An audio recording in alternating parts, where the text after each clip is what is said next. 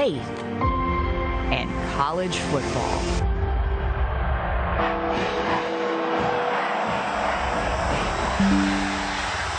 But on this night, the final showdown of the year moves to a new stage on America's newest cable news network.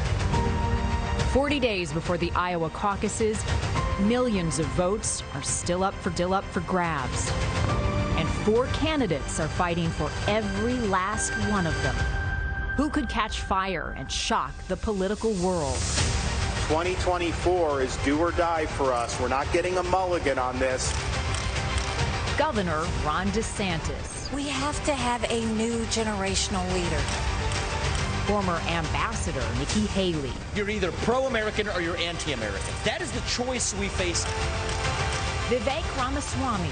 We deserve better character in the White House. Former Governor Chris Christie. Live on News Nation, news for all America. The lights are on. The field is set. It's game day in Alabama. And who knows what the tide will roll in.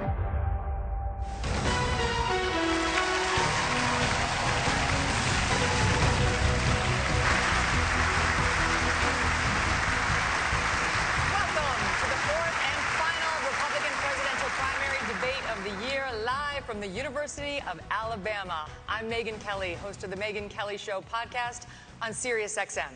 I'm Eliana Johnson with the Washington Free Beacon. And I'm Elizabeth Vargas with News Nation, and we are live on News Nation and the CW. It is make or break time for the candidates on this stage right now, with the primary starting just weeks away. And we have a lot to cover over the next 2 hours. So let's begin with tonight's rules. Candidates will have 90 seconds to answer questions, 60 seconds to give a rebuttal at the moderator's discretion. You will all see the timing lights that will indicate when time is up and it's time to stop talking. And the time we have is critical over the next 2 hours, so we ask the audience to please keep your applause to a minimum. All right, with that, let's get started. On stage tonight, 4 candidates, all vying to become their party's nominee. And given the state of affairs in our political system right now, one of you might very well do it.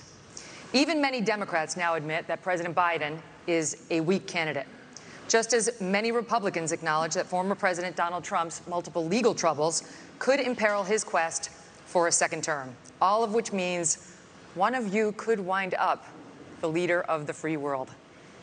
Having said that, Mr. Trump is nearly 50 points ahead of all of you in the national polls, 29 points ahead in Iowa, where the GOP caucuses are less than 6 weeks away.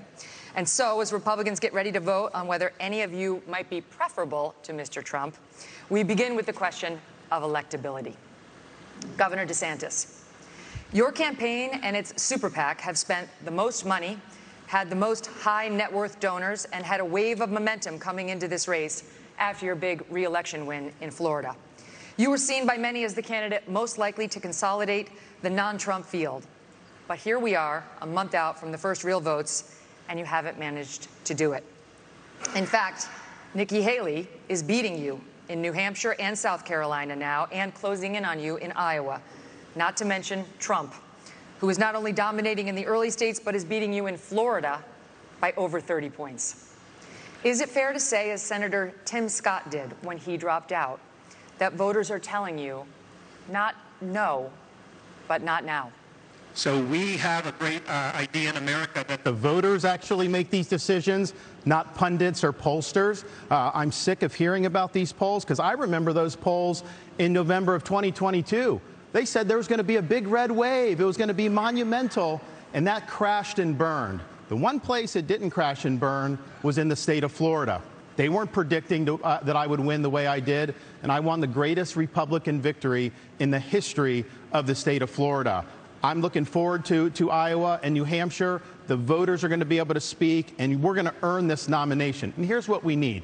I am sick of Republicans who are not willing to stand up and fight back against what the left is doing to this country. You've got to be willing to stand strong, and you've got to be willing to beat these people. I'm the only one running for president that has beaten these people on issue after issue. We beat the teachers' unions when we did school choice. We beat Fauci on COVID. We beat George Soros when we removed 2 of his radical district attorneys. We beat the Democrats on election integrity. I have delivered results. That's what we need for this country. And you have other candidates up here like Nikki Haley. She caves anytime the left comes after her, anytime the media comes after her. I did a bill in Florida to stop the gender mutilation of minors. It's child abuse and it's wrong. She opposes that bill. She thinks it's fine and the law shouldn't get involved with it. If you're not willing to stand up for the kids, if you're not willing to stand up and say that it is wrong to mutilate these kids, then you're not going to fight for the people back home. I will fight for you and I will win for you. Ambassador Haley, you left government service in 2018 with just $100,000 in the bank. 5 years later, you're reportedly worth $8 million, thanks to lucrative corporate speeches and board memberships like you had with Boeing. Weeks ago, you met with Wall Street heavyweights, including leaders from J.P. Morgan, Goldman Sachs, and BlackRock. Several other billionaire investors are reportedly ready to endorse you, or recently have, all of which comes with expectations. Aren't you too tight with the banks and the billionaires to win over the GOP's working class base, which mostly wants to break the system, not elect someone beholden to it? Well, thank you. It's great to be here. You know, first I'll tell you, just to respond to Ron, he continues to lie about my record. I actually said his Don't Say Gay bill didn't go far enough because it only talked about gender until the 3rd grade. And I said it shouldn't be done at all, that's for parents to talk about. It shouldn't be talked about with schools. In reference to donors coming on board, look, we will take support from anybody we can take support from. But I have been a conservative fighter all my life. I was a Tea Party candidate when I became governor. We opposed every single corporate bailout we possibly could. We passed tort reform. We passed one of the toughest illegal immigration laws in the country. We passed pro-life bills. We moved in unemployment from 11% to 3%. We took on the unions, and we took on Obama when it came to the unions, the Syrian refugees, and everything in between. And so I've had a fight. And so as much as Ron says that, that's not true. But when it comes to these corporate people that want to suddenly support us, we'll take it. But I don't ask them what their policies are. They ask me what my policies are. And I tell them what it is. Sometimes they agree with me, sometimes they don't. Some don't like how tough I am on China. Some don't like the fact that I've signed pro-life bills. Some don't like the fact that I may oppose corporate bailouts. That doesn't matter. That's who I am. And that's why the most conservative grassroots group in the country, Americans for Prosperity, endorsed me last week. Well, because he didn't respond to the criticism. It wasn't about the Parents' Rights and Education bill. It was about prohibiting sex change operations on minors. They do puberty blockers. These are irreversible. Talk to Chloe Cole. She went through this. Now she's an adult. She's warning against it. She may never be able to have kids again. That is what Nikki Haley opposed. She said the law shouldn't get involved in that. And I just ask you, if you're somebody that's going to be the president of the United States and you can't stand up against child abuse, how are you going to be able to stand up for anything? That is the truth. We have it on video. I said that if you have to be 18 to get a tattoo, you should have to be 18 to have anything done to change your gender. You said the law should stay out of it. We're gonna get to this in more detail later. Let's finish with electability, but trust me, we're coming back to this issue. Mr. Ramaswamy, for months you campaigned as a unifier. Then you stood up at the first debate and attacked all of your competitors as bought and paid for. The second debate, you changed your tune, saying, these are good people on this stage, admitting you can come across as a bit of a know-it-all and rejecting the practice of personal insults. By debate number 3, you called Nikki Haley corrupt, accused Ron DeSantis of wearing high heels, and told Ambassador Haley she should keep a closer eye on her daughter. Can you see how this has led some to conclude you are not, in fact, a unifier, and to question your authenticity? Megyn, I think there's a time and place for everything. We need somebody in the White House who absolutely is going to be a fighter when it counts. And I did say that there were some good people on that stage in that third debate. Doug Burgum was on that stage at that time, and I'll say that jokingly. Ron DeSantis is a good person, too. I want to go back, though, to Nikki Haley's comment from earlier that she is somehow not responding to the will of these donors. Nikki, you were bankrupt when you left the UN. After you left the UN, you became a military contractor. You actually started joining service on the board of Boeing, whose back you scratched for a very long time, and then gave foreign multinational speeches like Hillary Clinton is, and now you're a multimillionaire. That math does not add up. It adds up to the fact that you are corrupt. And when I said they were bought and paid for, I meant the Republican establishment, not the Democratic establishment. Now you have Reid Hoffman, the person who's effectively George Soros Jr., funding lawsuits across this country against Donald Trump to keep him off the ballot, funding left-wing causes. We discovered this week that he is one of Nikki Haley's largest supporters. Larry Fink, the king of the woke industrial complex, the ESG movement, the CEO of BlackRock, the most powerful company in the world, now supporting Nikki Haley. And to say that doesn't affect her is false, because it's after that meeting later that day that she says that every American needs to be doxxed by having their ID, their government-issued ID, tied to what they say on the internet. So I think that this is far more corrupt than I even imagined when I entered politics. But I will say this. It is going to take a leader from the outside, with fresh legs, from the next generation to unite this country. Not the broken politicians who are puppets of the puppet masters, but the actual people in this country. Thomas Jefferson was 33 when he wrote the Declaration of Independence. I think it's going to take somebody whose best days in life are still ahead to see a country whose best days are ahead of itself. And I think I can reach that next generation better than anybody else in this race. Thank you. Response. Megyn. First of all, we weren't bankrupt when I left the UN. We're people of service. My husband is in the military, and I served our country as UN ambassador and governor. It may be bankrupt to him, but it certainly wasn't bankrupt to us. Secondly, I did serve on the board of Boeing. I did a lot of work with Boeing when I was governor. They were a great partner to me. I served for 10 months. And then when they decided after COVID that they wanted to go for a corporate bailout, I've never supported corporate bailout, so I respectfully stepped back and got off the board. I love Boeing. They build good commercial airplanes. They build airplanes for our Air Force. I am proud of them. They employ a lot of people in South Carolina. But that's why I left the Boeing board. There's nothing to what he's saying. And in terms of these donors that are supporting me, they're just jealous. They wish that they were supporting them. But I'm not going to sit there and deny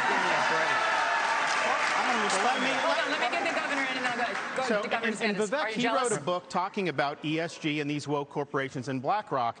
The idea that I want to do that in Florida, they were managing our part of our pension, and then when they did the ESG, I took $2 billion away from BlackRock. We took action. This ESG, they call it environment, social governance, and again, Nikki is meeting with all these people.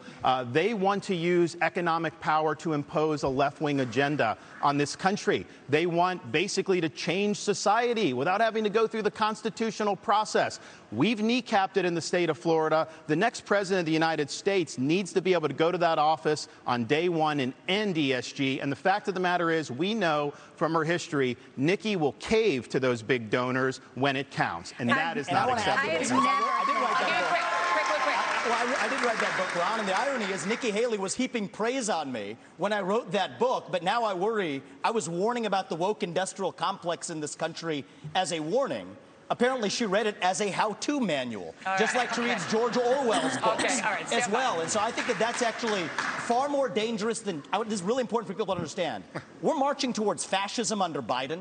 Jack Smith has subpoenaed every last retweet that someone has issued from Donald Trump in the year 2020.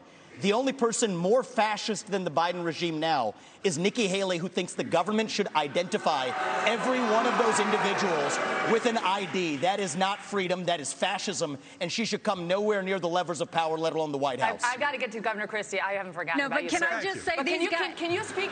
I really appreciate that. How you doing, sir? Good to see you. Can you please speak to the requirement that you said that every anonymous internet user needs to out themselves? They're both hitting you on it. I would be happy to, and I love all the attention, fellas. Thank you for that. I'll say this. What I said was that social media companies need to show us their algorithms. I also said there are millions of bots on social media right now. They're foreign, they're Chinese, they're Iranian. I will always fight for freedom of speech for Americans. We do not need freedom of speech for Russians and Iranians and Hamas. We need social media companies to go and fight back on all of these bots that are happening. That's what I said. As a mom, do I think that social media would be more civil if we went and had people's names next to that? Yes, I do think that, because I think we've got too much cyberbullying. I think we've got child pornography and all of those things. But having said that, I never said government should go and require anyone's name. That's false. She said, I want your name. She as President of the United States, her first day in office, she said, one of the first things I'm going to do, I said we were going to get the millions of bots. She wants government ID to dox every American. That's what she said. You can roll the tape. She said, I want your name. And that was going to be one of the first things she did in office. And then she got real serious blowback, and understandably so, because it'd be a massive expansion of government. We have anonymous speech. The Federalist Papers were written with anonymous writers. Jay, Madison, and Hamilton, they went under Publius. It's something that's important, and especially given how conservatives have been attacked and they've lost jobs and they've been canceled. You know the regime would use that to weaponize that against our own people. It was a bad idea, and she should own up to it. Come on, what are you doing here? 15 seconds, and then there is the governor, former governor of New Jersey. This cracks me up because Ron is so hypocritical, because he actually went and tried to push a law that would stop anonymous people from talking to the press, and went so far to say bloggers should have to register with the state if they're going to write about elected officials. It was in the check your newspaper. It was absolutely there. I have never said government should trample on your constitutional rights. You can come back to it later. This is more dangerous than the Democrats. You're lying. This section's over. Okay, Governor Christie. Really? Just that piece. Usually not somebody who gets missed, but okay, let's go. What's happening? Okay, I got you. Listen, you endorsed Donald Trump in 2016 and 2020. You gave him an A for his first term. Since then, however, you've turned on him, calling him a liar, a loser, a con man, and someone who cannot win. You've even said that you got into this race just to stop President Trump. His approval rating with Republicans is currently at 81%. Yours is at 25%. Your best state is New Hampshire, and even there, 2/3 of GOP voters say they would be angry and disappointed if you won. Respectfully, Governor, you have not stopped Mr. Trump, and voters may wonder how you could possibly become the nominee of a party that does not appear to like you very much. Yeah, well, look, Megyn, it's often very difficult to be the only person on the stage who's telling the truth, and the only person who is taking on what needs to be taken on. I look at my watch now. We're 17 minutes into this debate, and except for your little speech in the beginning, we've had these three acting as if the race is between the four of us. The fifth guy, who doesn't have the guts to show up and stand here, he's the one who, as you just put it, is way ahead in the polls.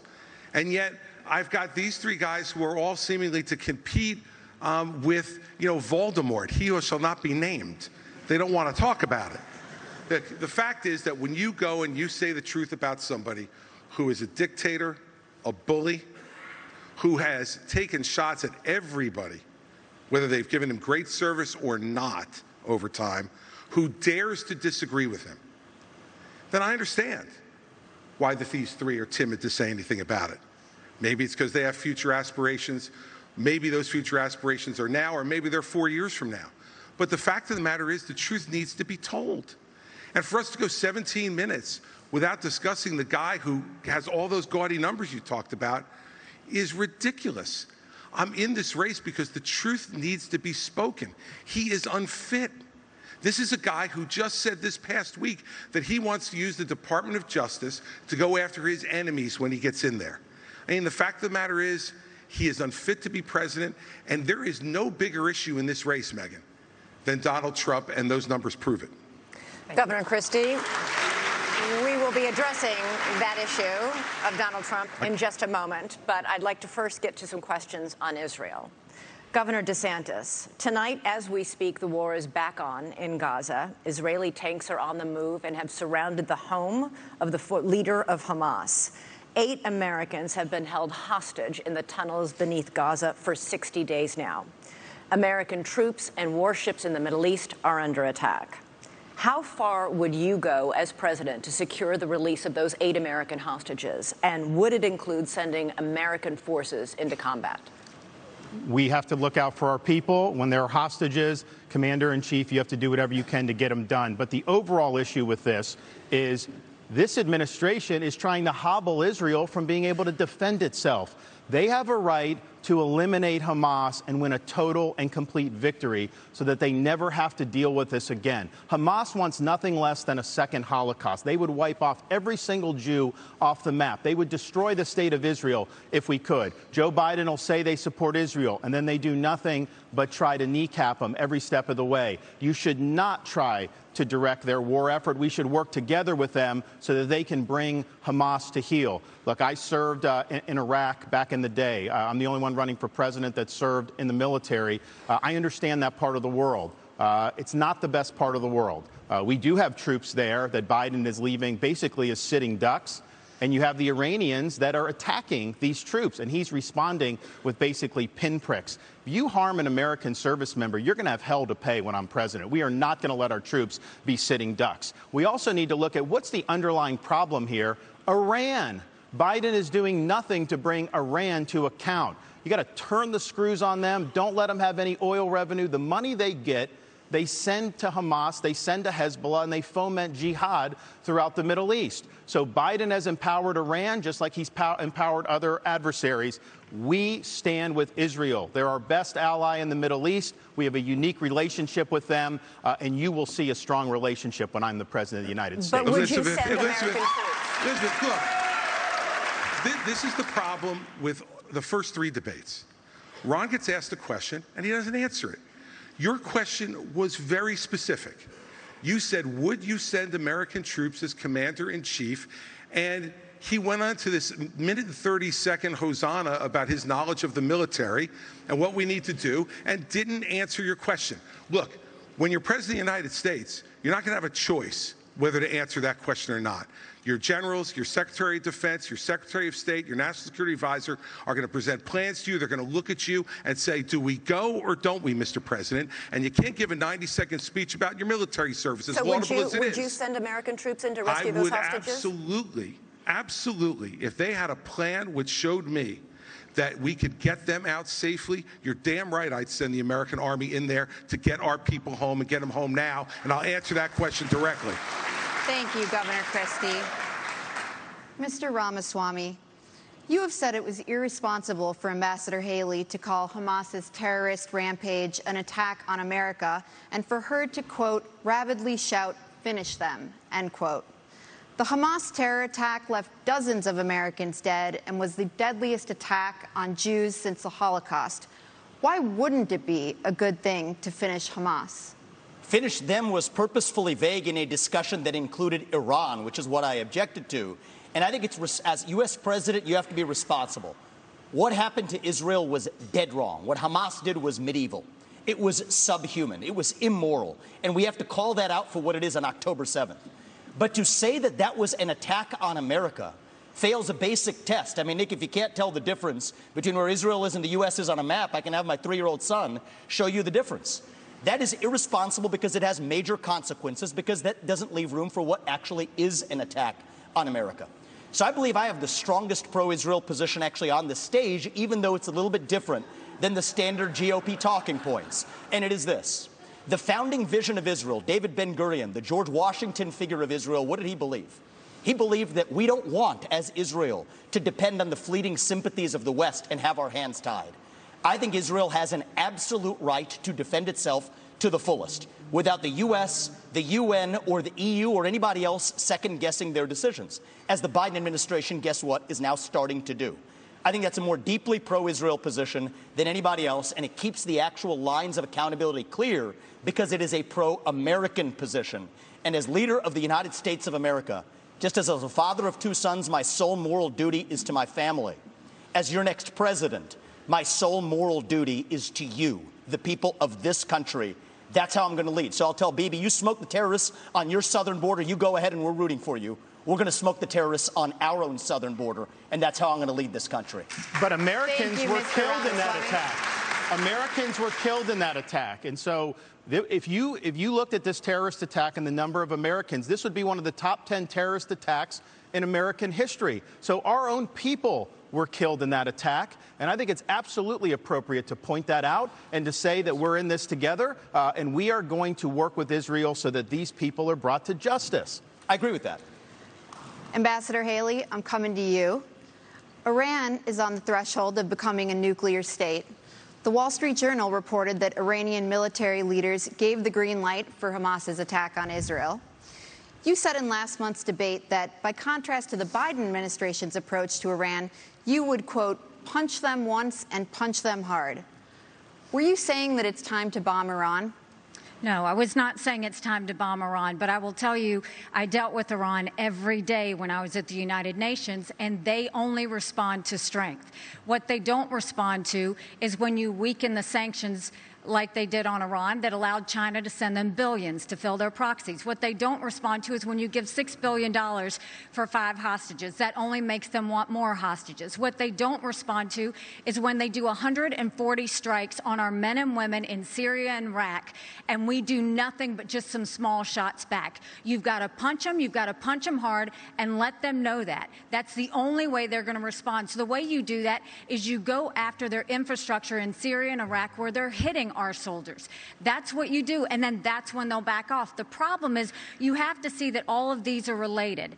If you look at the fact Russia was losing that war with Ukraine. Putin had hit rock bottom. They had raised the draft age to 65. He was getting drones and missiles, drones from Iran, missiles from North Korea. And so what happened? When he hit rock bottom, all of a sudden, his other friend, Iran, Hamas goes and invades Israel and butchers those people on Putin's birthday. There is no one happier right now than Putin because all of the attention America had on Ukraine suddenly went to Israel. And that's what they were hoping is going to happen. We need to make sure that we have full clarity that there is a reason, again, that Taiwanese want to help Ukrainians because they know if Ukraine wins, China won't invade Taiwan. There's a reason the Ukrainians want to help Israelis because they know that if Iran wins, Russia wins. These are all connected. But what wins all of that is a strong America, not a weak America. And that's what Joe Biden's given us. I want to say one thing about the tie to Ukraine, if I may.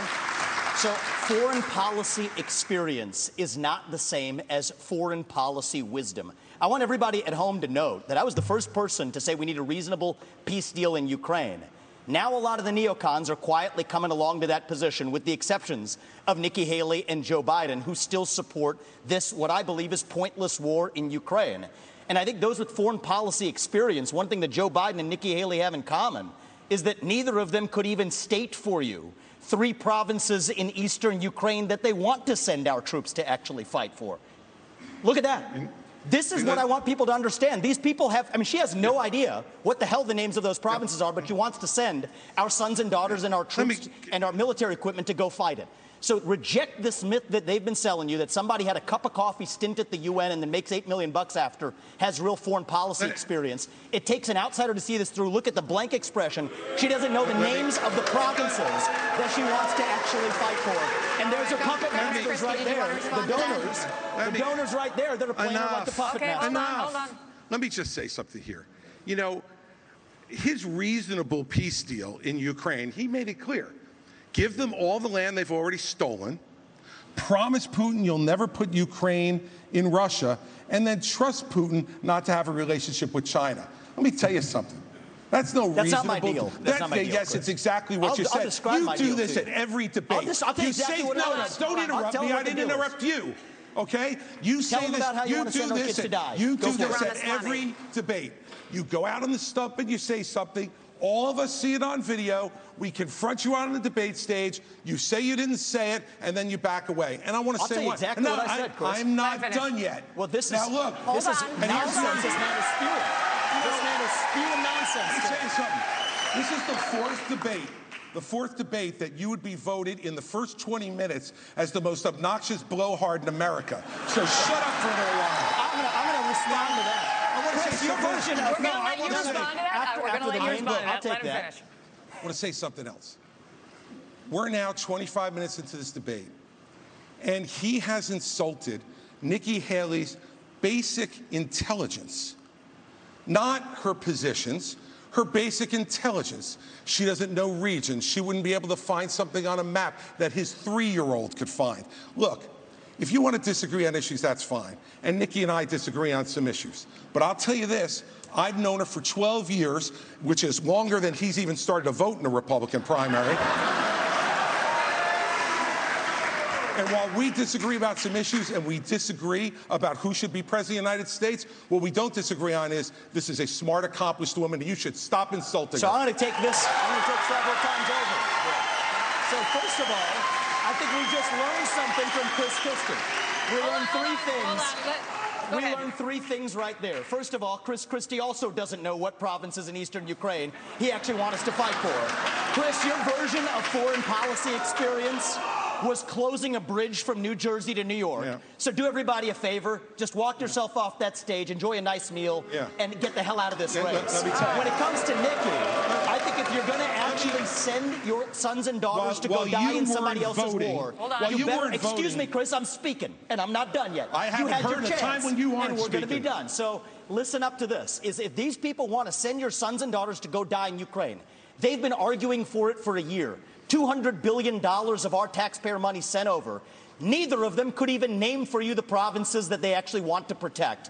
And this is the people who have been touting their so-called foreign policy experience. It is intellectual fraud. These people are lying to you, the same people who told you about weapons and mass destruction in Iraq. To justify that invasion, didn't know the first thing about it, yet they sent thousands of our sons and daughters to go die. The same people who told you the same in Afghanistan, where the Taliban is still in charge 20 years later. $7 trillion of our national debt due to these toxic neocons. You can put lipstick on a Dick Cheney, it is still a fascist neocon. Thank you, Mr. Ramaswamy. And you got to see that today. Thank you, Mr. It's Dick Ramaswamy. Cheney all over again in this party. Thank you, Mr. Ramaswamy. 15 seconds. Name the provinces. Neither of you could even name the first thing about Eastern Europe. I think we've had enough of this. And Crimea. Think about that. Let me just... It's actually, Crimea is the wrong answer. All right. The floor is Christie's. All right. Let me just say this. You know, this is the kind of thing where he talks about experience. You know, I was the U.S. attorney in New Jersey when the terrorist attacks were launched against the United States in 2001. I brought the first two cases in this country against terrorists who tried to attack us again. And I know about the threat of terrorism and bullying in this country and around the world. And at that time, he was learning about the provinces in Ukraine, sitting with his smart-ass mouth at Harvard. That's what was going on. And so the fact of the matter is, and back then he was a Democrat. So you know the fact is that all he knows how to do. Well, you're busy hugging Barack Obama, getting him elected. Thank you. All he knows how to do is insult good people who have committed their lives to public service, and not say anything that moves the ball down the field for the United States. Welcome back to the Republican primary debate live on News Nation from Tuscaloosa, Alabama. We are now going to go to the crisis on the southern border. Polls show immigration and the crisis are among the most pressing issues for Republican voters right now. Both the issue of migrants crossing illegally into our country and the separate issue of fentanyl being smuggled in mostly through legal ports of entry. All year, News Nation has been at the border documenting the crisis. In 2023 alone, Border Patrol encountered a record 2.4 million migrants. All four of you have talked tough. The question now is, how realistic is the talk? So, Governor DeSantis, I'd like to start with you. You have pledged to send the military to the southern border on day one of your administration with orders to shoot, quote, stone cold dead anyone illegally entering with a backpack that you believe contains fentanyl. Critics have called this a shoot first, ask questions later policy that would amount to extrajudicial killing. You are a former military lawyer. Why do you think this idea of yours would be legal? The drug cartels are invading our country, and they are killing our citizens by the tens of thousands every year. We had a situation in Florida. There was an 18-month-old baby that was crawling on the floor of an Airbnb rental. There was fentanyl residue on the carpet, and the baby died. Is this acceptable in this country? I know the elites in D.C., they don't care. They don't care that fentanyl's ravaging your community. They don't care that illegal aliens are ravaging our community and overwhelming our community. The commander-in-chief not only has a right, you have a responsibility to fight back against these people. And does that mean shooting first? It means you're going to categorize them as foreign terrorist organizations, and we will identify, just like we would anywhere. When I was in Iraq, the Al-Qaeda wasn't wearing a uniform. You'd see anyone walking down the street, they all had man dresses on. You didn't know if someone had a bomb, an IED attached or not. And so you had to make a judgment based on intelligence, based on positive identification. But we're going to be able to get the intelligence on these cartel people. And here's the thing. If we had a wall across the southern border, which I support, this would not have happened. We need to build a wall across the southern border. I'll get it done, and Mexico is supposed to pay for it. Remember, here's how you do that. I'm going to have fees on remittances from foreign workers when they send the money back to foreign countries. We're going to tax it, and we're going to build a wall with that. So, yes, you should have had that. But we don't have it. I'm going to build it. But we have to lean in on this problem. I am not going to sit there and allow mothers to lose more kids because of fentanyl overdose. I am not going to sit there and let sex trafficking go unabated or human trafficking go unabated. There's going to be a new sheriff in town, and these drug cartels better buckle up. Thank you. Ambassador Haley, you have pledged to catch and deport all migrants who are here in this country illegally. But then you said in Londonderry, New Hampshire last month that you will not deport those who are working and paying taxes rather than feeding off the system. Which is it? So first of all, what I said is all of the 7 or 8 million illegals that have come under Biden's watch absolutely have to go back. We have to stop the incentive of what's bringing them over here in the first place. Biden just gave temporary protective status to 500,000 Venezuelans. That's 500,000 Social Security cards. That's 500,000 driver's licenses. And I know from my time at the United Nations, the first thing they do is pick up the phone and said, we came over, come on over. And that's what sends more. You have to go and deport these people so they know it can't happen again. For those that have been here longer than that, we've got to start seeing who is it, how long have they been here, have they been vetted, have they paid taxes, have they been working, and figure out who else is out there. But what I know is my parents came here legally. They put in the time, they put in the price. They are offended by those that are coming illegally. We can't let them skip the line. But when you talk about fentanyl like you did before, let's look at something else. Yes, I think we should send special operations over and take out the cartels. I think we should do a remain in Mexico policy so they never step foot in U.S. soil in the first place. But look at where fentanyl came from. Let's go to the heart of the matter. It came from China. That's why we need to end all normal trade relations with China until they stop murdering Americans with fentanyl. I promise you, they need our economy. They will immediately stop that. But this is where Trump went wrong. Trump was good on trade, but that's all he was with China. Because here he allowed fentanyl to continue to come over.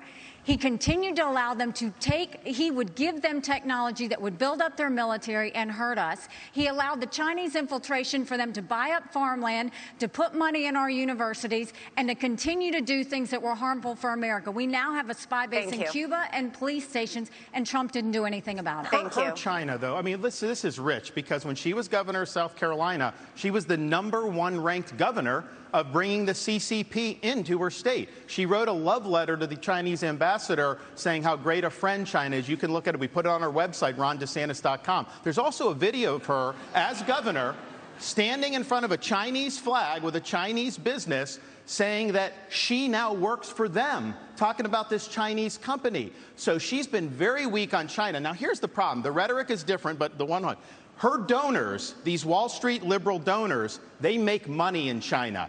They are not going to let her be tough on China, and she will cave to the donors. She will not stand up for you. 15 seconds, Ambassador. First of all, he's mad because those Wall Street donors used to support him, and now they support me. The second thing is he has a company, a Chinese company, UGAS, that he just did a rally there last year. They have given you $340,000 in campaign donations between them and their employees. They are tied to the Communist Chinese Party. Jinko Solar is another one. They went and expanded. You gave $2 million in subsidies. I banned China from buying land in the state of Florida. The Department of Homeland I ejected the Confucius Institute. Nikki Haley brought Confucius Institutes to the universities in South Carolina. That is not true. I ejected them. So I have a record of standing up and do what's right. And here's the thing. You have a record of lying. She's trying to say things like that. Even the liberal media groups that usually if I say the sky is blue, they'll fact check me and say that's wrong. They looked at her charges. They said it was totally false, that they could not find one instance of me recruiting a Chinese business coming to Florida. You know why? Because we never recruited any Chinese businesses to the state of Florida. Thank you. Thank you. Mr. Ramaswamy, over the past year, fentanyl has killed more than 75,000 Americans, 1,000 of them right here in Alabama.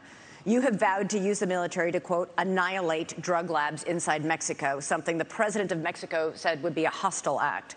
But fentanyl can easily be made anywhere, and labs that are shut down can easily and quickly be replaced.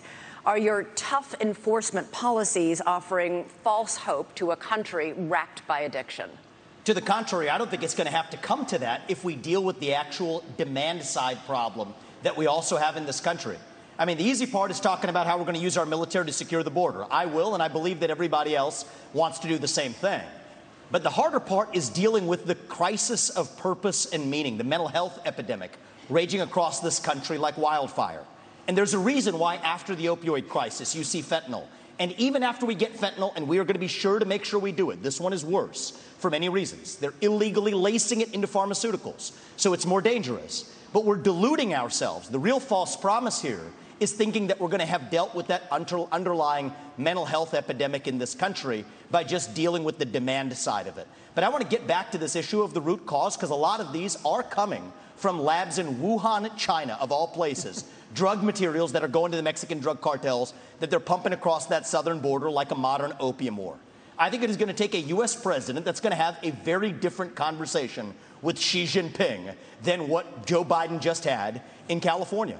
I will tell Xi Jinping, you will not only not buy land in this country or donate to universities in this country, U.S. businesses won't expand into the Chinese market until they're playing by the same set of rules. And the same country that's putting fentanyl into illegal pharmaceuticals in Mexico, it's no coincidence, is the exact same country that also unleashed hell on the world with the COVID-19 pandemic.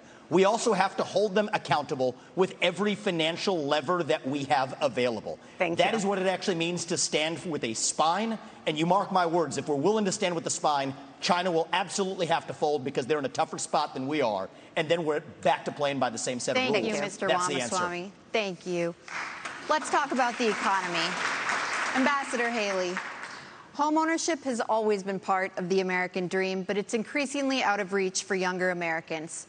This year, mortgage rates reached 30-year highs. Home prices have risen $190,000 over the past decade. Is this the free market at work? Or should the federal government do something to make homes more affordable? Well, first of all, I mean, you're exactly right. My daughter just got married, and I saw how hard it was for her and her husband to buy a home. Right now, the average homeowner in America is 49 years old. You've got young people everywhere. That used to be the American dream, and now it's out of reach. But you look at what happened. You first of all look at what the Fed did. The Fed did a terrible job when they allowed all of that money to go through. You saw the Treasury bond rates go up. That affected mortgage rates, that affected automobile rates, that affected insurance rates. And so now we have a high interest rate. You've got a supply issue. Ask any builder. The supply issues have continued to be there. That's caused the rate to go up. And then you've got insurances that have gone up. And so what you have is a lot of younger people who, one, can't afford a home, but two, the banks aren't lending them any money. They've made the regulations so hard that they don't want to give loans on mortgages anymore. So what we have to do is we have to open it up. We have to, one, grow our economy so that people have more money in their pockets. We've got to look at the supply chain and make sure that we are funneling that so that builders don't have to sit there and go overseas to find things.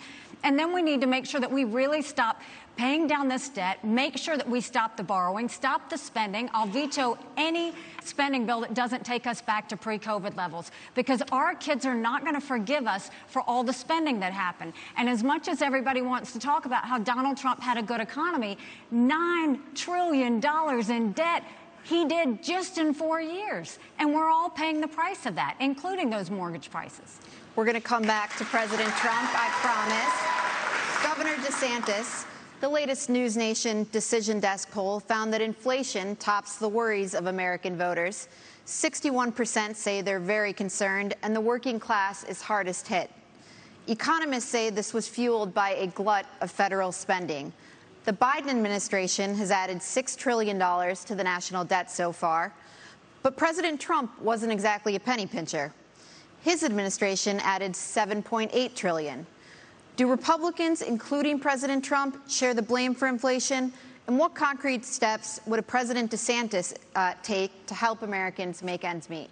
The borrowing, printing, and spending of money was both parties in Washington, D.C. That's just a fact. These Republicans in Washington have spent. It's driven your prices higher, and it's driven your interest rates to the point where you can't afford. I met a young fella in Iowa. He had graduated college a couple years ago, and he's like, Governor, I don't have a chance. I'm gainfully employed. He's like, I have no chance to afford a home and start a family. That is taking the American dream away from people. So we're going to get the inflation down. We're going to get the interest rates down. We are going to reduce spending, and I will be willing to veto, and I vetoed a lot as governor of Florida, and we'll do that.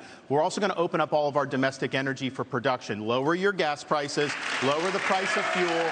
That's going to help the economy. It also help jobs, and we'll do it. But, you know, another thing that's burdening young people are these student loans. Now, I don't support having a truck driver having to pay a student loan for someone that got a degree in gender studies. That is wrong. We should not have taxpayers do that. What I'm going to do, though, is I'm going to get to the root cause of the problem. These student loans are going to be backed by the universities because they need to have an incentive to produce gainful employment for people.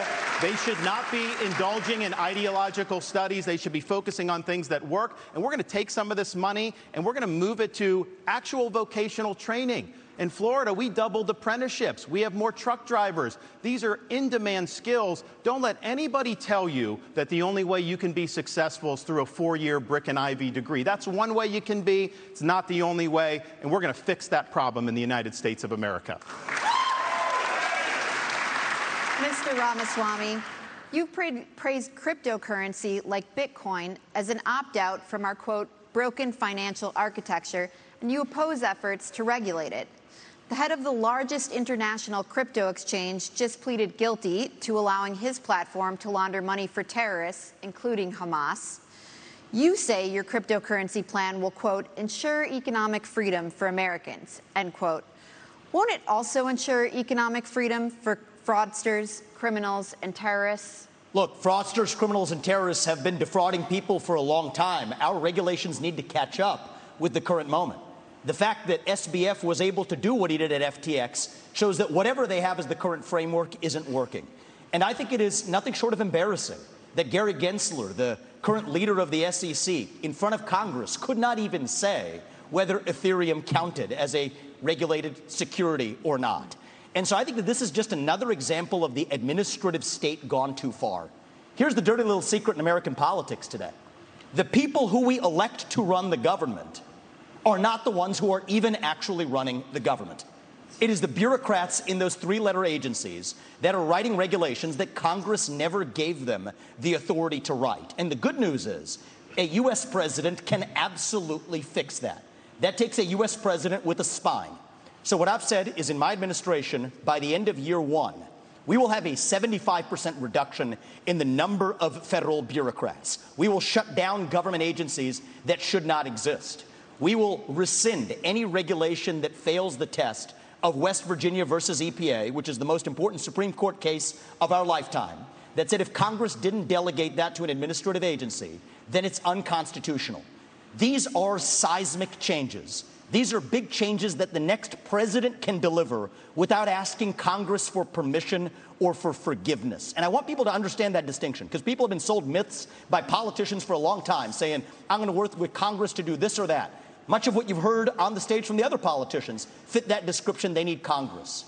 The things that I'm promising you, this is what the leader of the executive branch gets to do under Article 2 of the Constitution. Thank you, sir. Cut down the bureaucracy. That's how we grow our economy and put the Federal Reserve in its place. This is part of the crypto discussion. No. 90% Mr. headcount reduction at the Fed. You're out of time. 15 seconds, Governor DeSantis. So one of the dangers that we're going to face, Biden wants, is a central bank digital currency. They want to get rid of cash, crypto. They want to force you to do that. They'll take away your privacy. They will absolutely regulate your purchases. On day one as president, we take the idea of central bank digital currency and we throw it in the trash can. It'll be dead on arrival. I agree with that. Gotta get a break. Gotta get a break. I have a whole second hour to get to. It's exciting. And when we come back, we got a big subject. Huge, you might even say. Donald Trump. Stay tuned.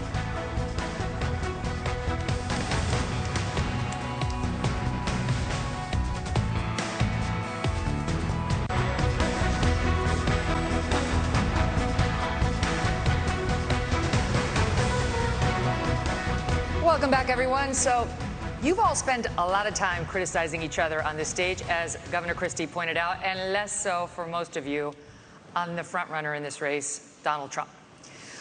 We invited him to come tonight, as you know, but he declined to come. But we'd like to ask you a couple questions about him now. Ambassador Haley, former President Trump recently promised, if he's reelected, to bring back and expand his program restricting immigration from Muslim countries. Here he is in Iowa on October 16th. No longer will we allow dangerous lunatics, haters, bigots, and maniacs to get residency in our country. We're not going to let them stay here. If you empathize with radical Islamic terrorists and extremists, you're disqualified. You're just disqualified. Ambassador Haley, do you support President Trump's plan for ideological screening? Well, I don't think that you have a straight-up Muslim ban as much as you look at the countries that have terrorist activity that want to hurt Americans. You can ban those people from those countries. That's the way we should look at it, is which countries are a threat to us. You look at what came across the southern border. What worries me the most are those that came from Iran, from Yemen, from Lebanon, those areas where they say death to America. That's where you want to be careful. It's not about a religion. It's about a fact that certain countries are dangerous and are threats to us. A president has one job, and that's to keep Americans safe. And that's what we've got to do, is make sure that we have good national security in that process. And that's the way you should look at it, is where the terrorist threats are, how we're going to deal with it, and what we're doing about it. And the biggest threat we have right now is communist China.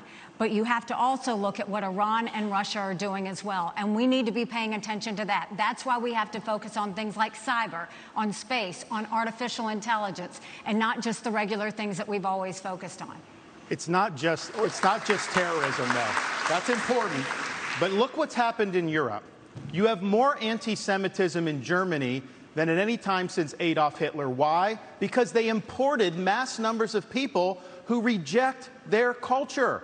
Europe is committing suicide with the mass migration, and it's illegal and legal. Nikki Haley said the other day there should be no limits on legal immigration, and that corporate CEOs should set the policy on that. There needs to be limits on immigration, and we should not be importing people from cultures that are hostile. So, for example, I said with the Gaza, you had some of the squad wanted to import 300,000 people from the Gaza Strip. I said, no, we're not taking anyone from Gaza because of the anti-Semitism and because they reject American culture. So we've got to get smart about this. We cannot let the United States be like Europe. So there's an overhanging fruit here, if I may just hit this point, because it relates to what they just said. There are things that the government can do right now that nobody's talking about amongst the professional politicians in this race. What about all of the illegals who are already here? Here's the answer. There's 287G in the law. That is a provision that already allows ICE agents to deputize or allow local law enforcement to enforce those ICE warrants. And it shocks me that nobody in the Republican Party is talking about it, because there are 1 million then officials, law enforcement officials in this country. And against that backdrop, we absolutely have the ability to deport anybody who's in this country illegally. Thank you, Mr. Ramaswamy. We need to be talking about it more in this country. Thank you. Governor Christie. I actually did that as governor of South Carolina. Governor Christie asked last night in Iowa whether he would be a dictator if he wins a second term in office. Donald Trump quipped, no, quote, except for day one, promising to seal the southern border. He has also pledged to begin the largest deportation operation in American history, saying that migrants are, quote, poisoning the blood of our country. He has pledged to round up and expel an estimated 11 million undocumented immigrants in the United States. What do you make of that plan? I think it's completely predictable. I mean, look, he's made it very clear. There's no mystery to what he wants to do. He started off his campaign by saying, I am your retribution. 8 years ago, he said, I am your voice. This is an angry, bitter man who now wants to be back as president because he wants to exact retribution on anyone who has disagreed with him, anyone who has tried to hold him to account for his own conduct. And every one of these policies that he's talking about are about pursuing a plan of retribution. And yet, at the first debate, my 3 colleagues on this stage, when asked if he would be convicted of federal felonies, would they still support him, raised their hand, looked into the camera, and let everybody know that they would still support him even if convicted of federal felonies. Federal felonies, by the way. Federal felonies which involve our election process, federal felonies which involve the most sensitive of our governmental secrets, federal felonies where he instructed others to commit crimes, folks who are now agreeing to go to jail because of what they did in his name. So do I think he was kidding when he said he was a dictator? All you have to do is look at the history. And that's why failing to speak out against him, making excuses for him, pretending that somehow he's a victim, empowers him. You want to know why those poll numbers are where they are? Because folks like these 3 guys on the stage make it seem like his conduct is acceptable. Let me make it clear. His conduct is unacceptable. He's unfit. And be careful of what you're going to get. If you ever got another Donald Trump term, he's letting you know, I am your retribution. He will only be, Elizabeth, he will only be his own retribution. He doesn't care for the American people. It's Donald Trump first. Thank you, Governor Christie. Governor DeSantis. Governor DeSantis. Thank you.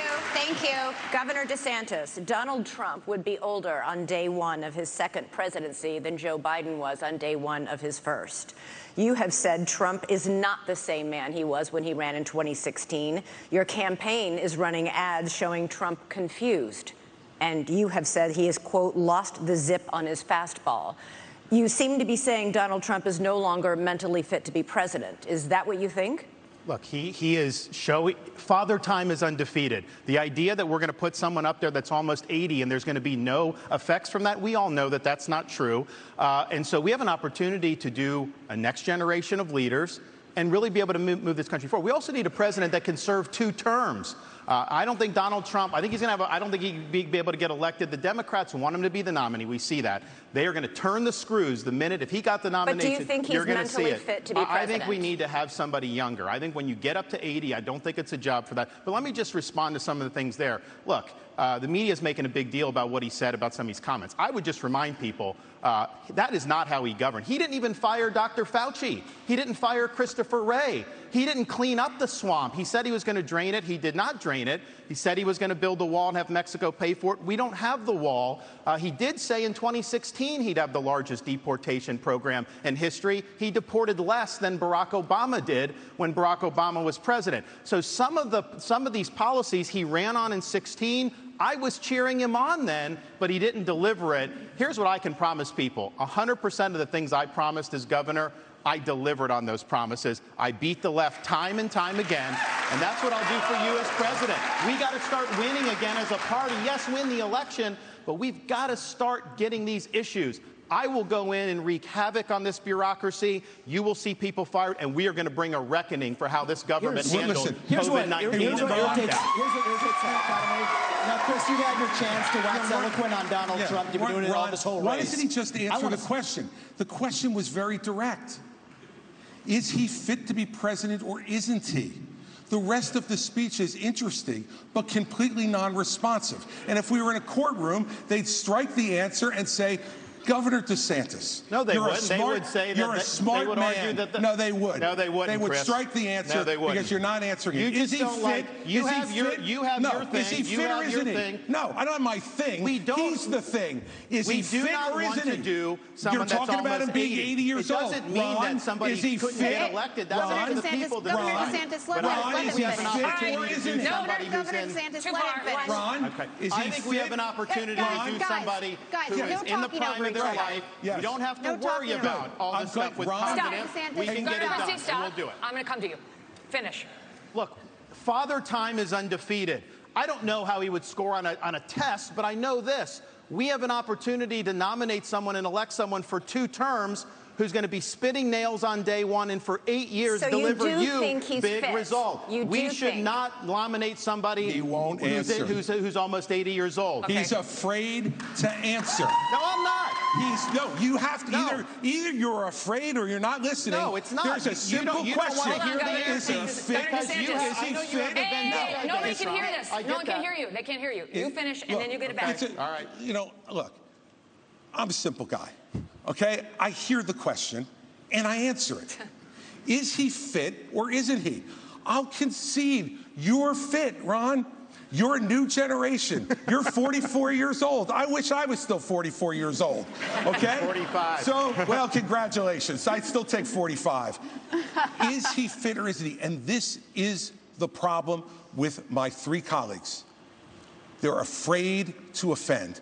And See, let me tell you something. If you're afraid, Hold on, Mr. Ramaswamy. if you're afraid to offend Donald Trump, then what are you going to do when you sit across from President Xi, you sit across from the Ayatollah, you sit across from Putin?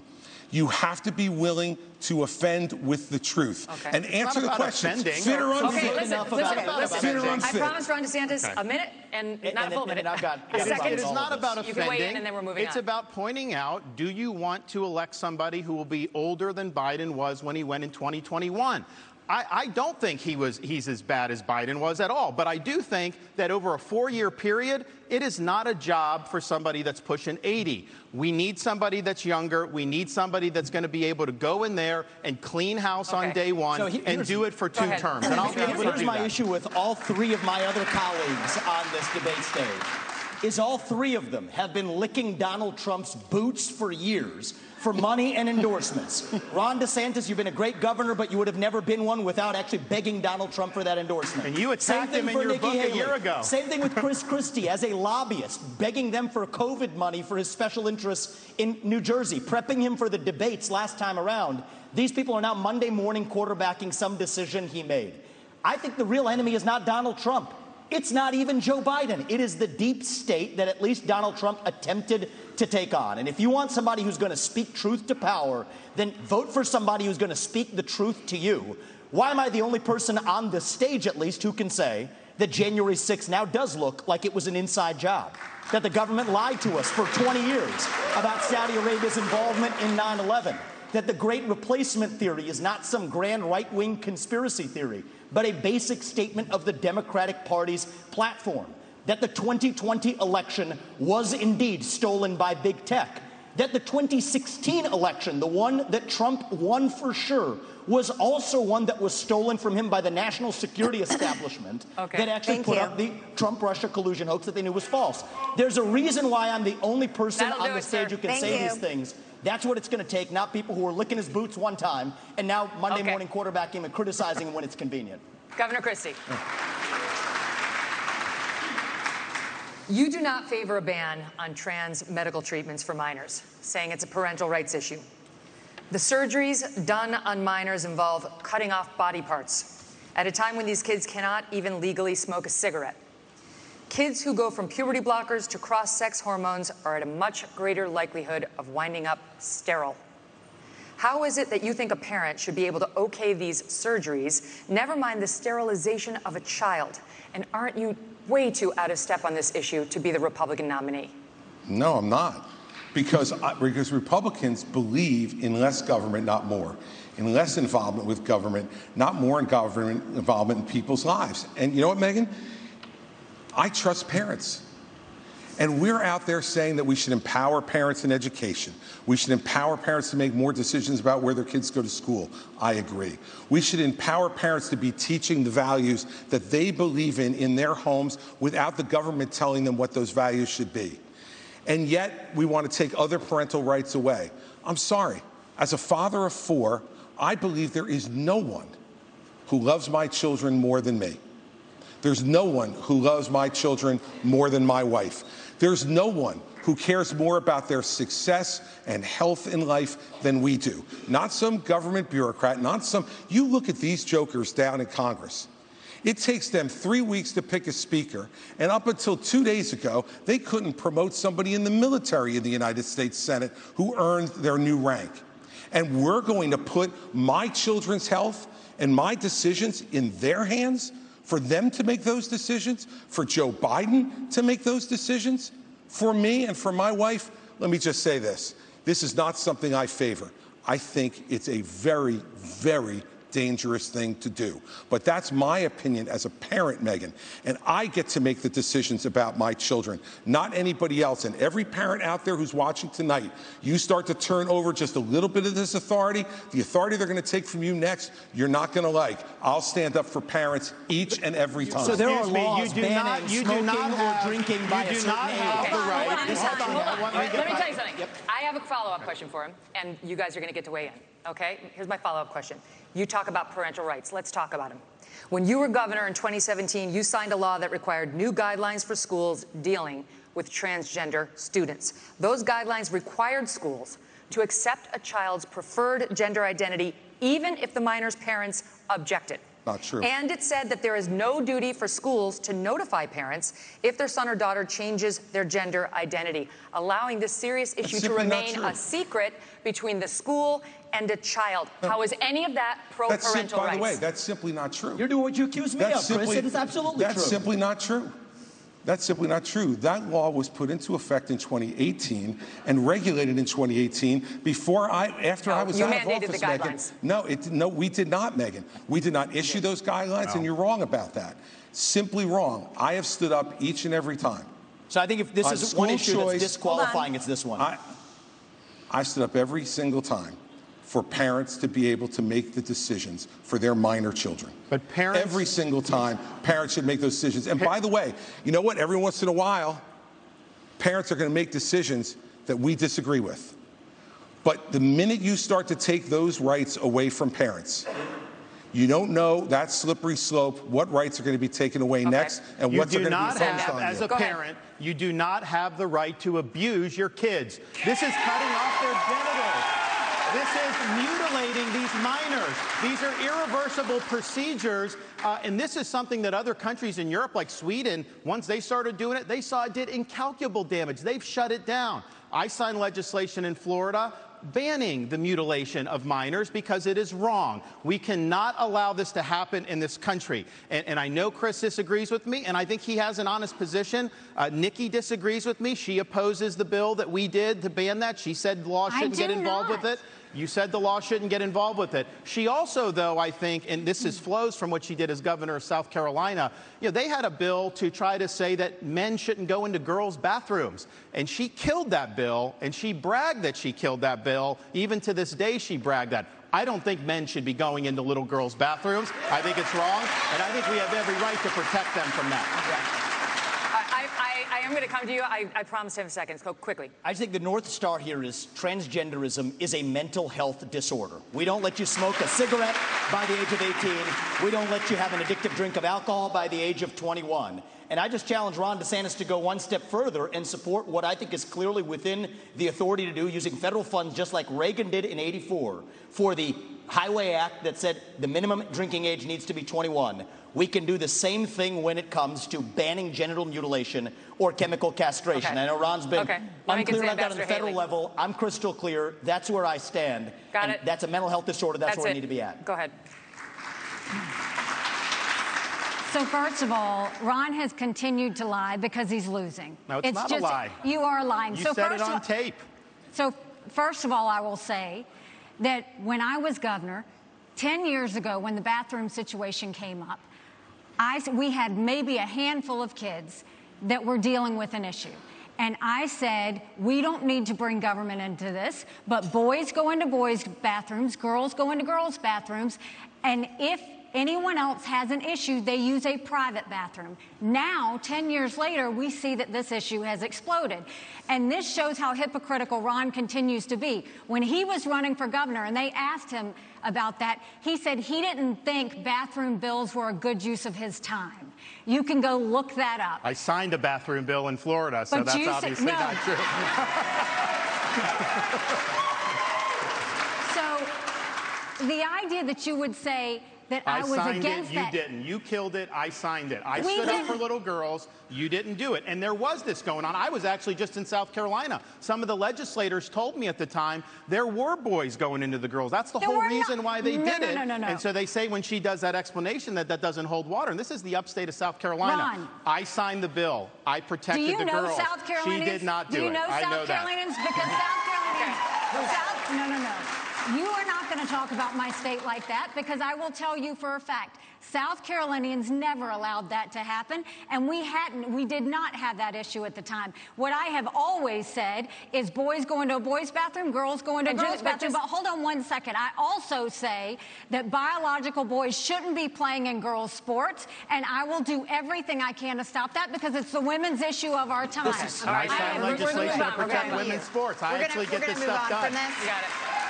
Thank you, guys. We're going to move on.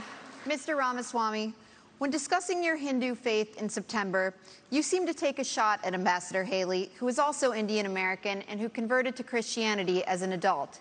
You said, an easy thing for me to do, being a politician, is to shorten my name, profess to be a Christian, and then run. Make Vivek Vicky or whatever, end quote. Are you questioning Nikki Haley's Christian convictions? And why has your campaign made a point of referring to Ambassador Haley by her given first name, Nimrata, even though she has gone by Nikki for her whole life? Well, my whole deal is if Nikki Haley, of all people, should know how to pronounce my name correctly, the rest of the news media can learn it. My deal is I'll call her Nikki when she can say my own name right. That's our little fun side bet there. Here's what I will say is deeper. I don't question her faith, but I question her authenticity. And I think that's deeper here. We were just talking about the trans issue. This is a symptom of a deeper cancer in American life, identity politics. This new religion that says your race, your gender, and your sexuality are your identity. It is anti-American. It is meritocratic. It's anti-meritocratic, and it is dividing this country to a breaking point. And I've spoken about this to the left. My books are all about this. I've preached this to the left, but it's even worse when Republicans try to play the same game. We're talking about that trans issue. And Nikki Haley's campaign launch video sounded like a woke Dylan Mulvaney Bud Light ad talking about how she would kick in heels. At the first debate, she said that only a woman can get this job done. That's what she said. After the third debate, when I criticized Ronna McDaniel after 5 failed years of leadership of this party and criticized Nikki for her corrupt foreign dealings as a military contractor, she said that I have a woman problem. Nikki, I don't have a woman problem. You have a corruption problem. And I think that that's what people need to know. Nikki is corrupt. This is a woman who will send your kids to die so she can buy a bigger house. This is the problem. Using identity politics more effectively than Kamala Harris is a form of intellectual fraud. And it actually needs to end. There's our donor puppet masters wielding their puppet right up here tonight. This is how this game is played. The puppet masters put up their puppet, and I reject the use of identity politics in this party. It has been a cancer coming from the left, and I'm sick and tired of the double standards. The people of this country are too. Having 2 X chromosomes does not immunize you from criticism. Thank you, sir. Thank you. Governor Haley, would you like to respond? No. It's not worth my time to respond to him. You have been using identity politics at every step. She knows it's true, and that's why she's actually fighting from it. Sir, we're not going to give you a response to the question that was to you. Okay, we got to move on to this. Now, by arrangement with the Republican National Committee, we've got 2 questions for you about the Justice Department and our election system. Here's Tom Fitton with Judicial Watch. Governor Christie, this one's for you. President Trump and many of his supporters claim federal law enforcement agencies have abused his civil rights for the last 8 years by, among other things, spying on him and now prosecuting him while having treated Hillary Clinton and Joe Biden with kid gloves. A recent Gallup poll shows that Americans think more highly of the U.S. Postal Service than they do the FBI or Justice Department. What would you do as president to restore the faith of the American people in these agencies?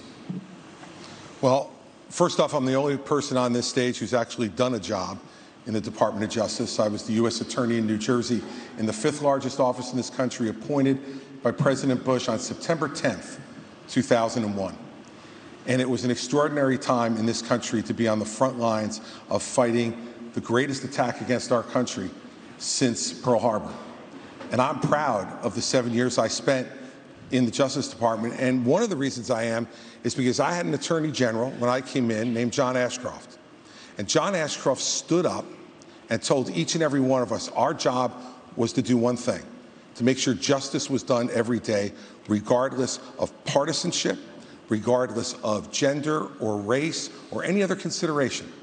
And that's what we did for 7 years. And at a time when our country was at its greatest moment of danger in the last 40 years, we did exactly that, and there was not another domestic terrorist attack on this soil. So what I would do as president, having had that experience, and the only one who's had that experience, is to pick an attorney general who will absolutely do the same thing that John Ashcroft did, to pick U.S. attorneys who will only care about making sure that justice is done without regard to any other consideration but the facts that are presented and whether someone is guilty beyond a reasonable doubt and the government can prove it.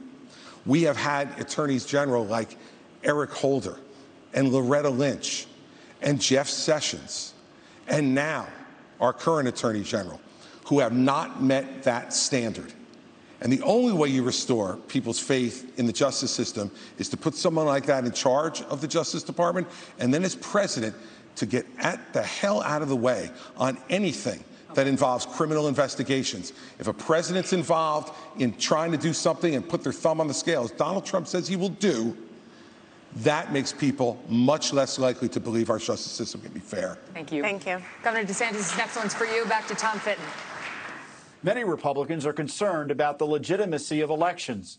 A federal judge just ruled that Pennsylvania must count undated mail-in ballots, and unlike Alabama, many states still don't require any identification to vote.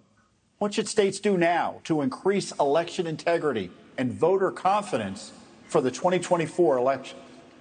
Well, Tom, thanks for the question. Thanks for what you guys do at Judicial Watch. It's really, really important. There's a lot of corruption in this government. You guys are doing a great job. What you should do for election integrity is do what we did in Florida. 20 years ago, Florida and elections was a joke. Everybody would laugh at it.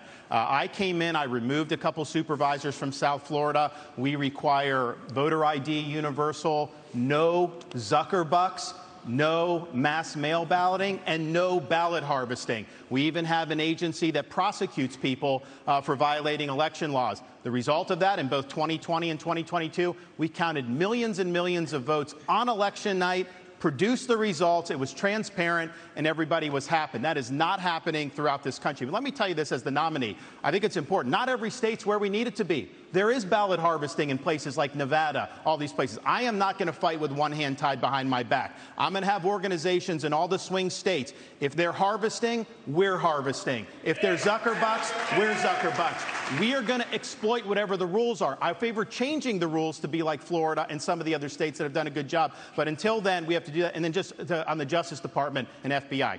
I mean, I remember being, in Iraq working with FBI on the ground and being, and then I was a special assistant.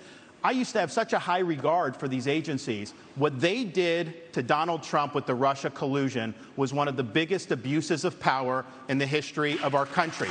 These agencies need to be cleaned out. With me, you'll have a new FBI director on day one. We're going to clear out the DOJ, the IRS, all these places. Buckle your seatbelts. There's going to be a new sheriff in town. Thank you. All right, we got to do a quick break. We're going to come back in 1 minute. China up next.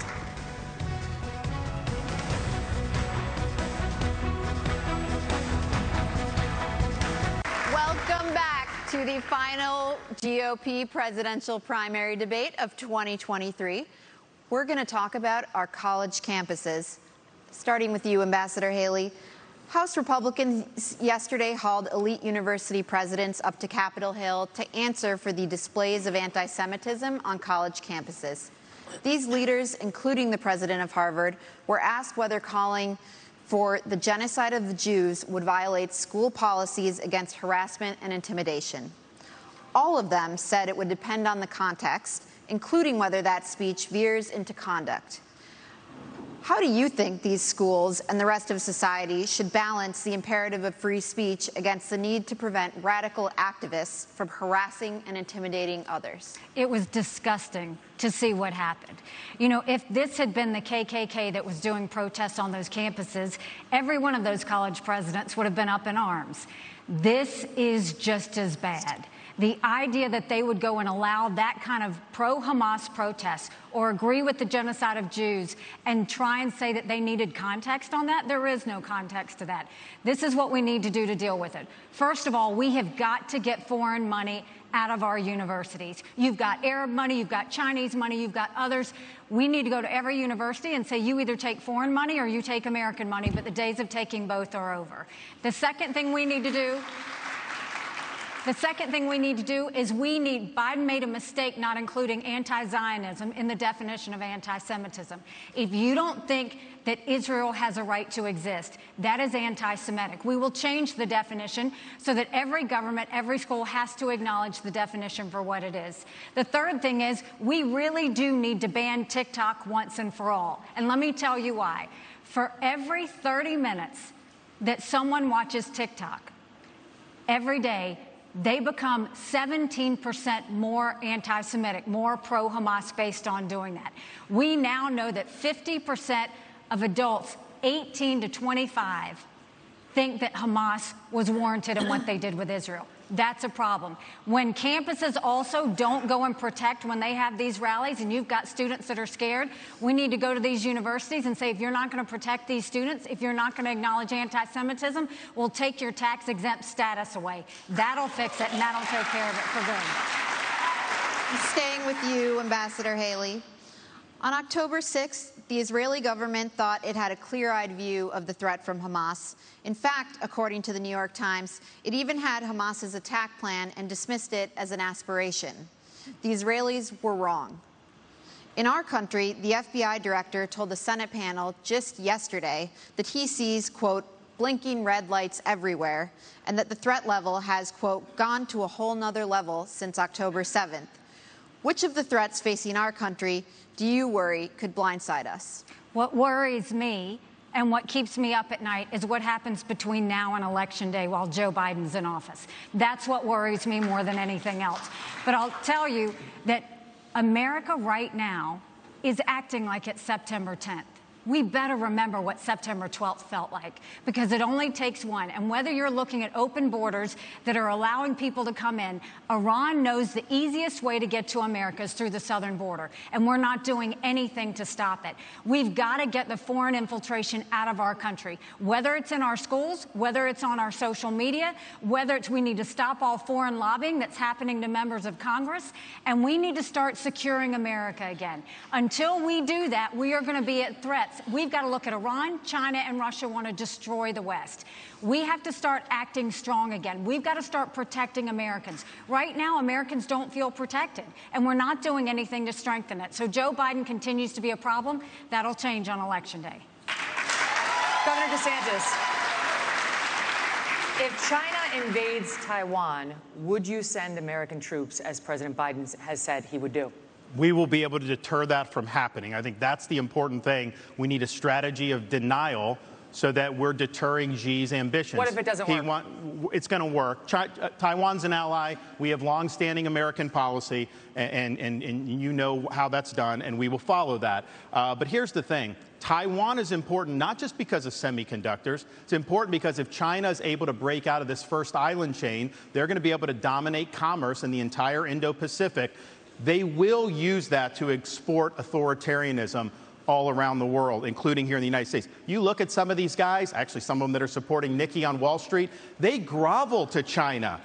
Anytime something happens, they got to go do that. So they already exert a huge amount of authority over this country. it will get a lot worse. So deterring China's ambitions is the #1 national security task that I will do as president, and we will succeed. The 21st century needs to be an American century. We cannot let it be a Chinese century. Mr. Ramaswamy, I think we need to be I'll be clear on the same issue, if I may. I'm coming to you next on Taiwan. You said, if you want to stop Xi from invading Taiwan, quote, let's open a branch of the NRA in Taiwan and put an AR-15 in the hands of every family and train them how to use it. That will give Xi a taste of American exceptionalism, end quote. The National Police in Taiwan announced a zero-gun policy last year. Is this a serious policy proposal? And if it isn't, why do you keep repeating it? Well, it's part of a broader deterrence strategy. And so I think I'm going to respectfully disagree with Ron here. I think the next U.S. president needs to be crystal clear that, at least for the foreseeable future, the U.S. will absolutely defend Taiwan. And it is with that clarity that we actually achieve deterrence. But I have a broader strategy than that. We need to get on side in our relationship with India, take it to the next level. India has to be able to block the Andaman Sea, which is where China gets most of its Middle Eastern oil supplies. That's critical. I also do believe the Second Amendment is a critical way of preventing foreign autocrats from being able to. It's worked in America. Why wouldn't it work in Taiwan? So it is part of a broader strategy. But I do think that we need to be specific about our deterrence strategy, or else Xi Jinping is just encroaching by the day.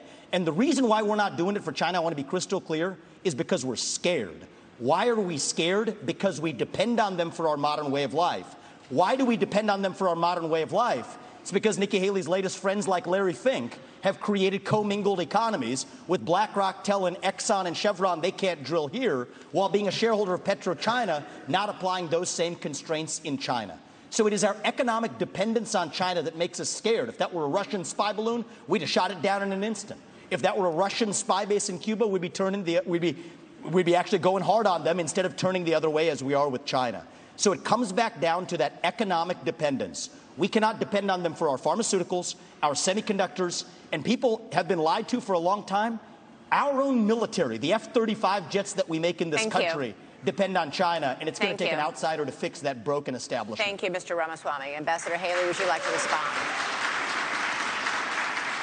I mean, when it comes to China and Taiwan, the one way that we keep China from going into Taiwan is, one, make sure that we win in Ukraine, that we protect our friends, but also let China know that they'll be hell to pay if they go into Taiwan. They need to know that there is going to be a force that's going to go against them. And they need to know it's not just going to be the United States. That is why we need to build our partnerships with India, with South Korea, with Japan, with the Philippines, with Australia. We need to start pulling that alliance together. And the first way we do that is we need to make sure that on day one we look at the fact, if China pulled the rug out from under us tomorrow, would we be ready? Think about what happened during COVID. Everybody told you to wear a mask. They were made in China. Everybody told you to take a COVID test. They were made in China.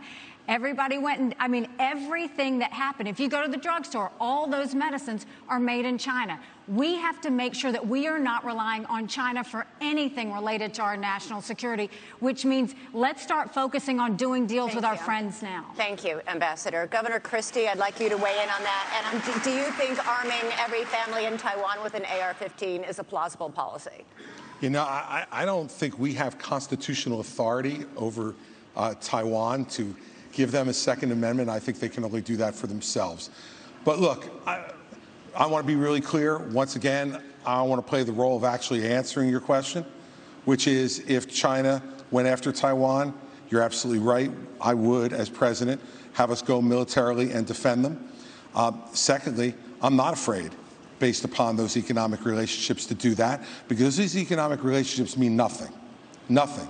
If what's going to happen is that China is going to come and act in that region of the world however they see fit.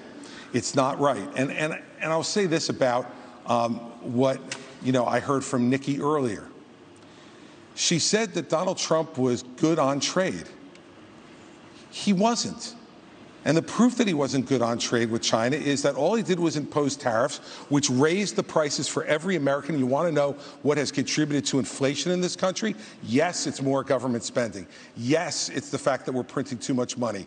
Absolutely. But it is also the increase in prices that were driven by Donald Trump's tariffs. And one last thing. You can't say he was good on trade, because he didn't change one Chinese policy in the process. He failed on it. Thank you, Governor Christie. Governor DeSantis, switching subjects here. For 15 years, Republicans have been burned by politicians' promises to repeal Obamacare. Trump repeatedly promised to replace it with, quote, something terrific, but failed to propose anything. You're now promising something better. But Florida has more uninsured people than almost any other state. Why should Americans trust you more than any other Republicans who've disappointed them on this issue? Well, I think we have millions of Americans who do not have access to affordable health care. And it's not just getting some type of card and Medicaid, because a lot of times they don't even get access to doctors. Do you actually get access to care?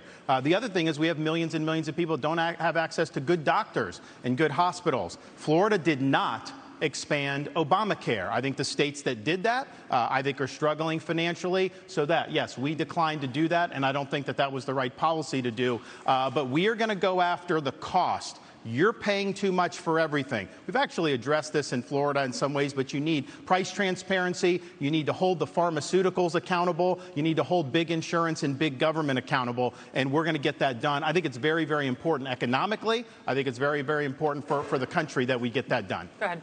Yeah, so I actually wanted to, this is a very personal issue to our family. I wanted to take actually a minute to recognize my wife who's here today. Badass surgeon. She did a bunch of cases with cancer survivors earlier today, flew here to be tonight. We'll be back at 7 a.m. in Columbus, Ohio tomorrow, taking care of those patients in the OR. And on the front lines of people who have actually not swallowed for years. And here's what's something that's awful that's happening in our healthcare system.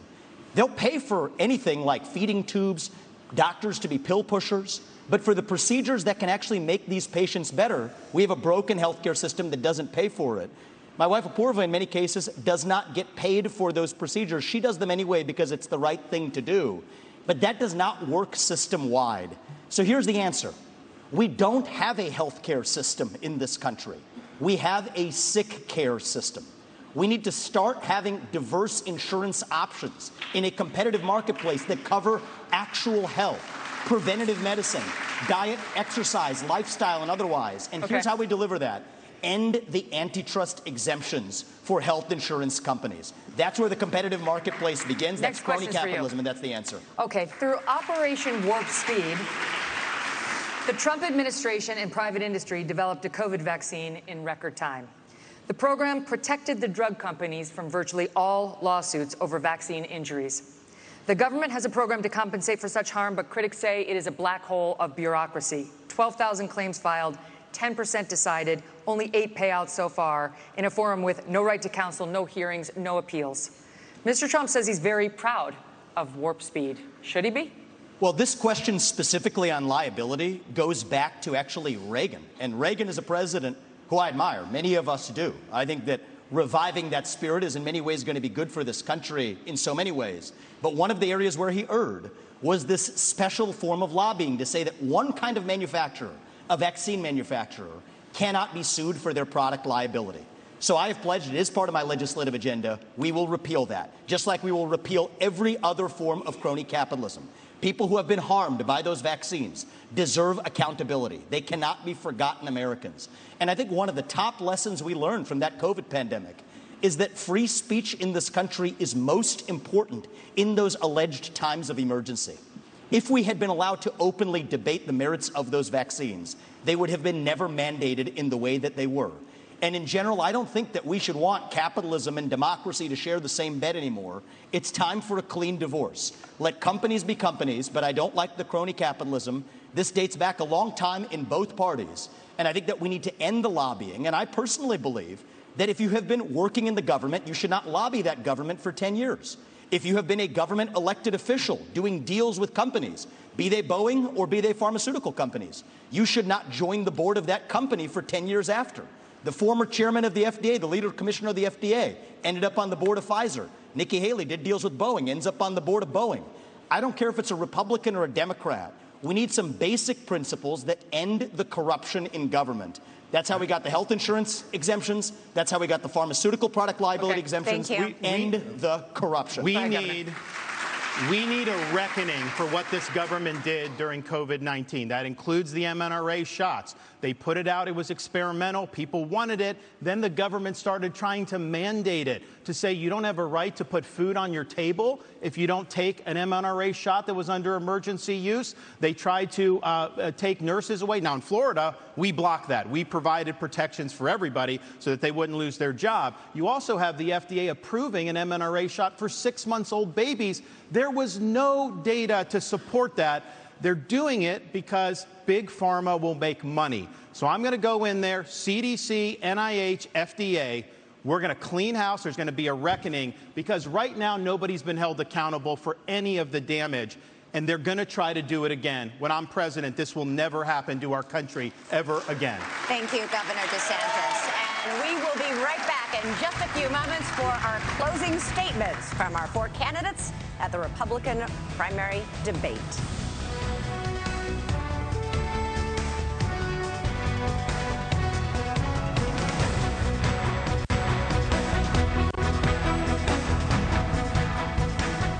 Welcome back to the News Nation Republican primary debate here in Tuscaloosa, Alabama. We're going to do one final question before closing statements, and we want to get you all in, so we're going to give you 45 seconds for this last one. Governor Christie, we're going to start with you. Which former president would you draw inspiration from for your own presidency, and why? I would draw inspiration from Ronald Reagan. In the last year, I've spent a lot of time writing a book about President Reagan that's going to be called What Would Reagan Do? That book's going to come out early in 2024. And what I learned more than anything else was that Ronald Reagan was a slave to the truth. Ronald Reagan stood up for the truth, whether it was popular or unpopular at the moment. In 1964, he stood up against the John Birch Society when it was very unpopular to the party to do it, but he would not put up with our party standing for lies and deceit, even if it gave him political progress. That's the kind of president that I will be, and I would draw that inspiration from the 40th president of the United States, Ronald Reagan. Ambassador Haley. Well, I have to say, too, I think George Washington, when you look at the responsibilities he had of how do you go and take on this great American experiment and make sure that the people are protected. And they always knew that government was intended to secure the rights and freedoms of the people. It was never meant to be all things to all people. And then you look at Abraham Lincoln, and you look at the challenges, and you look at the division that happened in our country, and the ability to lead in spite of the loud noises and say, what will bring out the best in people to get us to go forward is always something that's important. And I think we need that now more than ever. Governor DeSantis. Reagan, Washington, Lincoln, excellent. One of the guys I'll take inspiration from is Calvin Coolidge. Now, people don't talk about him a lot. He's one of the few presidents that got almost everything right. He understood the proper role of the federal government under the Constitution. We need to restore the U.S. Constitution as the centerpiece of our national life. And that requires a president who understands the original understanding of the Constitution, who has a good sense of the Bill of Rights, and who knows how we've gone off track with this massive fourth branch of government, this administrative state, which is imposing its will on us and is being weaponized against us. So Silent Cal knew the proper role of the federal government. The country was in great shape when he was president of the United States, and we can learn an awful lot from Calvin Coolidge. Over to you, Mr. Ramaswamy, to conclude our history lesson. Sure. Well, I will say Ron picked a president who was born on July 4th. I'll pick one who died on July 4th. It's Thomas Jefferson. He was 33 years old when he wrote the Declaration of Independence. And you all are sitting on a swivel chair today. He invented the swivel chair while he was at it, while writing that Declaration of Independence. That's that founding spirit that we miss, that we're the pioneers. We're the explorers, the guy who sent them out on the Lewis and Clark expeditions. And I think a lot about what would Thomas Jefferson say to today's Republican Party. And I think one thing he'd remind us of, we haven't talked about it as much tonight, but I think it is one of the interesting ideological discussions we're having in our party is freedom of speech. You get to express your mind freely no matter how heinous the opinion. Thomas Jefferson understood that. All right. He's an inspiration for me. Thank you, Mr. Ramaswamy. And believe it or not, it's time for closing statements. Governor Christie, would you like to begin? Sure, thank you. I want you all to kind of picture in your minds Election Day. You'll all be heading to the polls to vote, and that's something that Donald Trump will not be able to do. because he will be convicted of felonies before then, and his right to vote will be taken away.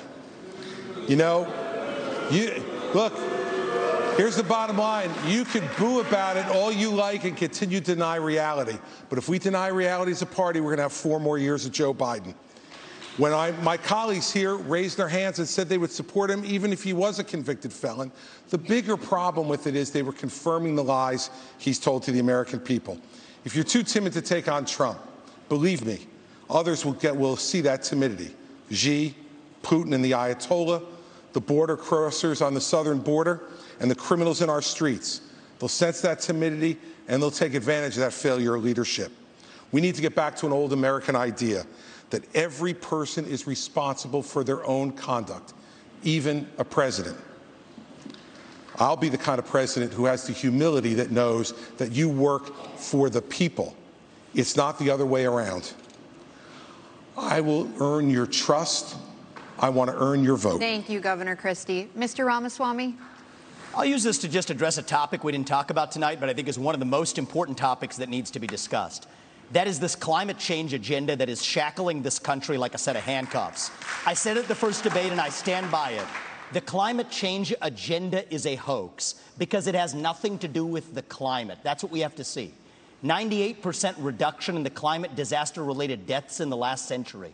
8 times as many people are going to die of cold temperatures this year than warm ones. Yet against that backdrop, there's an issue coming up in Iowa. It's core to Iowa farmers. I met Kim Junker, Kathy Stockdale, and other farmers who are about to have a carbon capture pipeline built across their land using eminent domain to do it.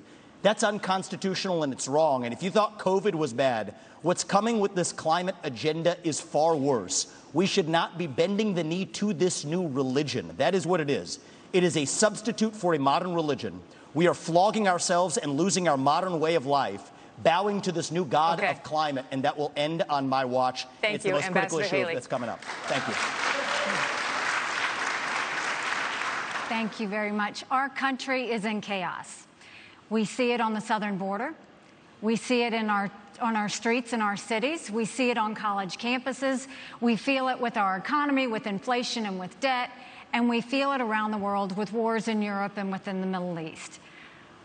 We have to stop the chaos, but you can't defeat Democrat chaos with Republican chaos. And that's what Donald Trump gives us. My approach is different. No drama, no vendettas, no whining. I envision an America where we're protected from illegal immigration and Chinese infiltration. I envision an America where we unleash our economy and we reject socialism. But more importantly, I envision an America where we rediscover our national purpose and our pride. Thank you. I crush Joe Biden in the polls. And if you give me this chance, we will crush him in November and take our country back. Governor. Go to NikkiHaley.com. Thank you, Ambassador Haley. Governor DeSantis.